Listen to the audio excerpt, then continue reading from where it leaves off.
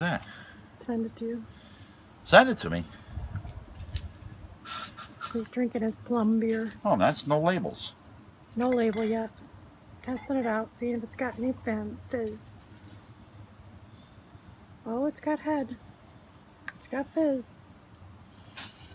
I use an adjunct like prune juice, blood orange juice,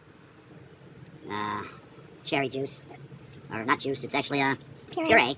It's a puree. It's got a nice color to it compared to your store-bought beer there. Oops. Yeah, store-bought on the left, uncarbonated. It's got lacing on the glass. You can see that. Lacing is what you see on the side there. All right. No interference from here on out because, well, we didn't do this right.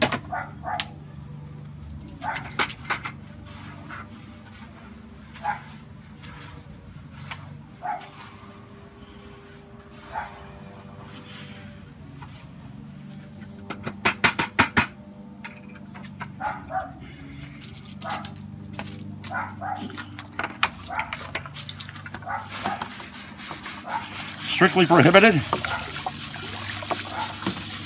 They're small. This is called doling in. It's starting at 168 degrees.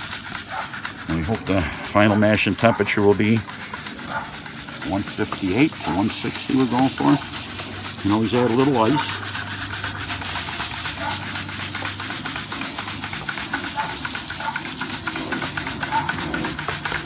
Shake, shake. Shake, shake, shake. Shake your grain bill. Shake your grain bill. Shake, shake, shake. Shake, shake, shake. Shake your grain bill.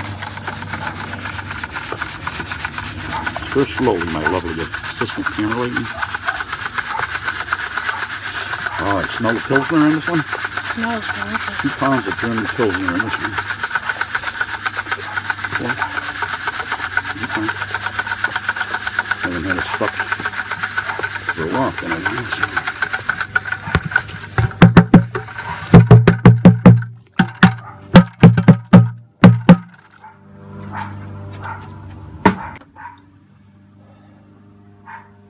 And our temperature's coming in right where we want to be, 159, 160, 159, 159.9, 160. And a good stir.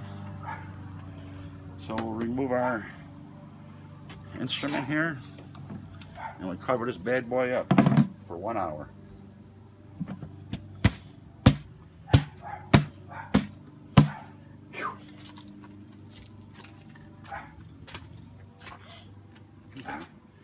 You didn't say it. Say what?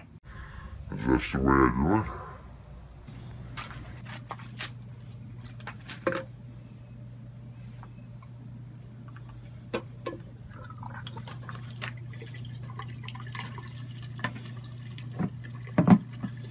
Well, I want to check the temperature here. Doing a little verwaft here. I'm going to put a sock on it.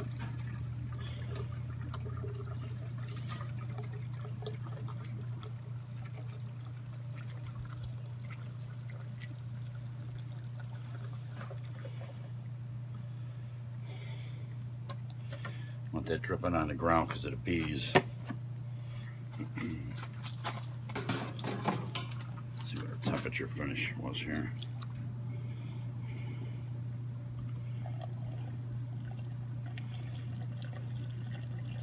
$156.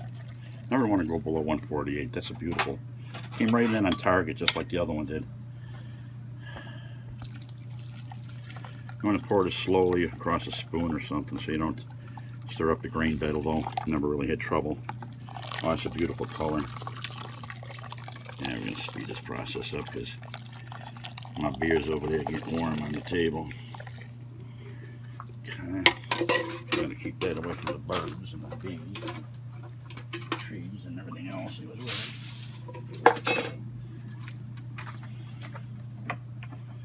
And I have it. Fuck it. Starting to boil almost right away. As she fills in, as long as the sock don't come off. Oh. Oh.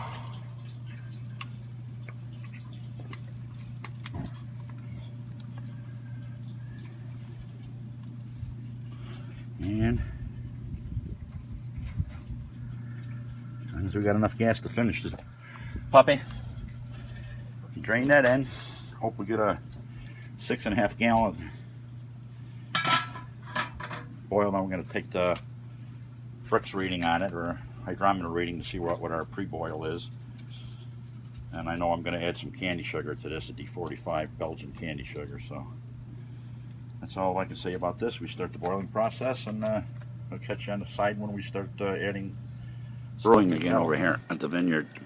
Temperature at 218 degrees. 218. The sugars boil a lot hotter than water. 218. Check it out. I don't know if you can see that from here because it's getting on a camera lens or something. All the steam on the camera lens, I guess. Probably not easy to see that, but it's just going good, really good. 18 minutes until I add more stuff.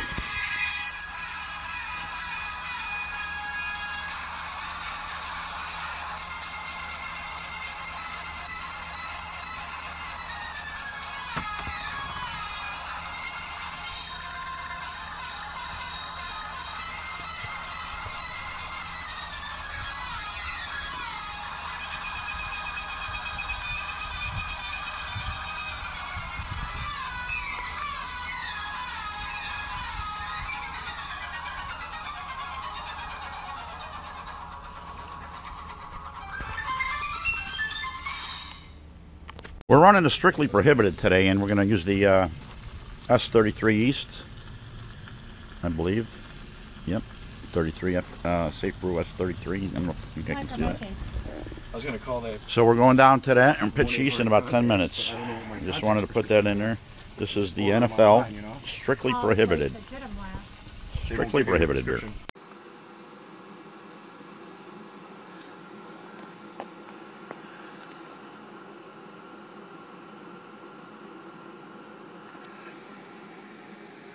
All right, we're gonna do a little bottling today of the chocolate stout that we made. The chocolate stout, a little over 5 ounces of bottling sugar here. This is corn sugar. We add this to our water. We boil it up here. A little over 2 ounces of, a little over 5 ounces of corn sugar. We bring that to a slight boil to 2 cups of water for a 5-gallon batch.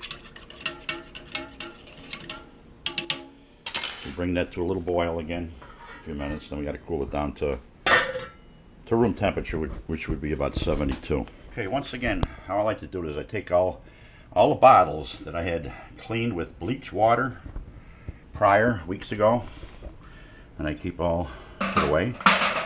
I like to totally submerge them in my sanitizer solutions for proper sanitizing. A lot of guys will just spray them with a little spray. Now, I believe in putting them right under the, I'd sink them all in there and get them ready for bottling here. Put them all in there.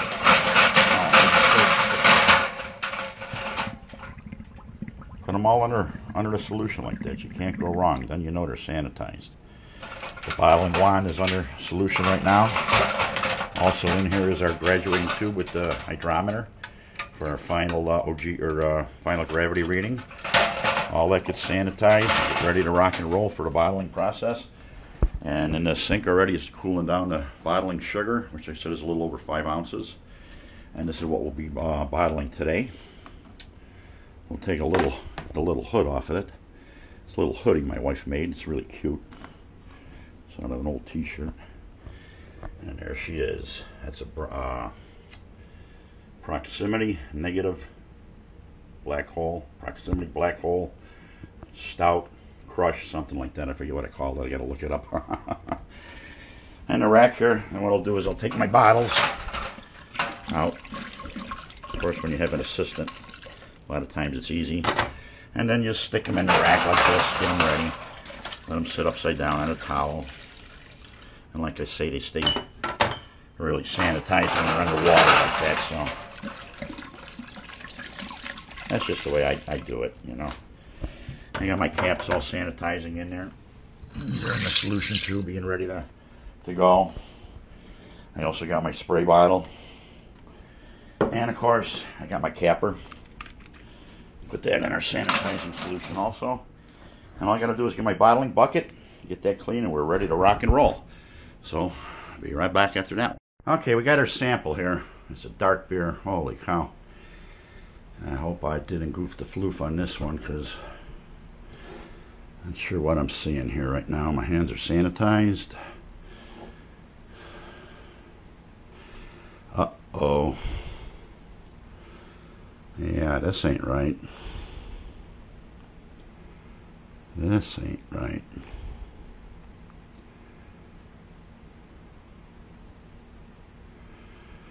Wow, I think we got a problem here, Houston.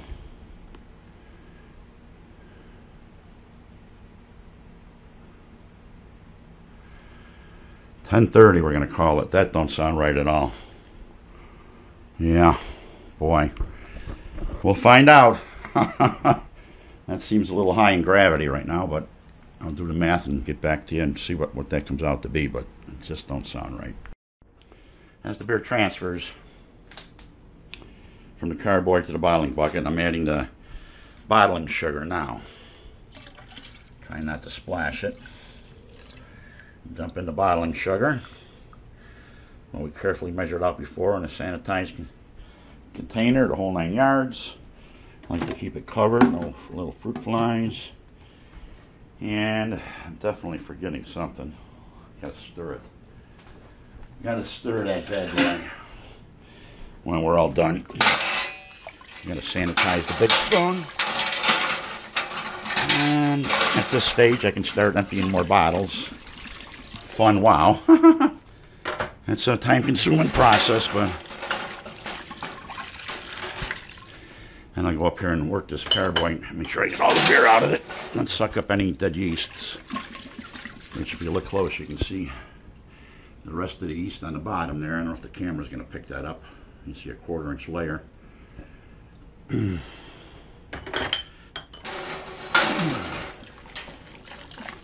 Yeah, so that's where we go.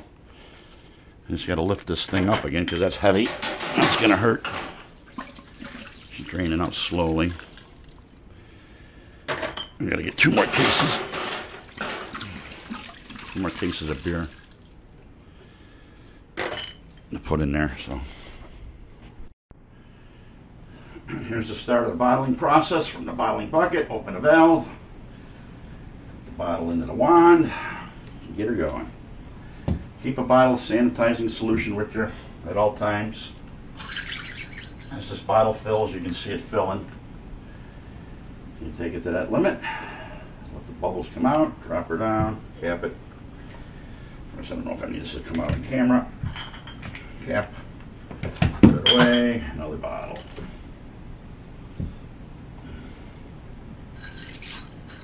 Have a cap ready in your other hand. All these bottles have been sanitized. The bucket, the wand, everything's ready. Bottling sugar's in. Cap it. Capper. Listen for glass cracking. Made that mistake before and cracked a couple bottles, which wasn't funny. You push too hard on the capper, you will snap the neck right off the top of the bottle. I've done that. Couple of them. A bottle of blood orange, and I cut my thumb on a blood orange. How's that for craziness?